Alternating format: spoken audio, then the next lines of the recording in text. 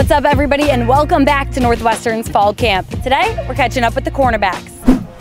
Garnett, as a junior, you're one of the oldest, most experienced players in this corners room. How have you seen your role as a leader change coming into this season? It's just me being around the guys and being able to understand them more and become more close with them. I get a good feel on, how I can help each and every one of them, just taking a step back and trying to coach them through what they can do better. I feel like that's the main thing on, how I become a better leader in this room and helping all of us grow, as one unit. Evan, you played quarterback throughout high school, now in your second year at Northwestern. How have those quarterback skills like athleticism and decision-making translated to the secondary? I think it's helped me, just read the offense, because I came from the offensive side of the ball, so I kind of know what the offense is trying to do.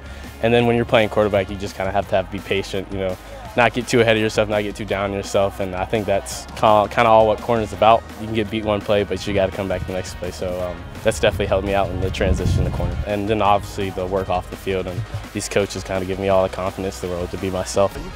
You guys have one of the youngest position rooms on the team right now, with nobody older than a junior eligibility-wise, plus a new coach in cornerbacks coach LaMarcus Hicks.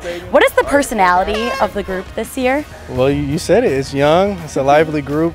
We just like to have fun, like we come out here, we're going to outwork everybody, but yeah, we like to have fun, laugh while we're doing it.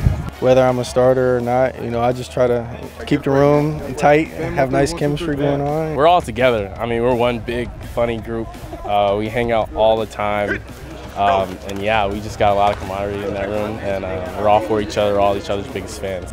We just got to get our hands on the ball, affect the receivers, get some PBUs, and that's a good day in the office for us. Bam on 3, 1, 2, 3. Bam.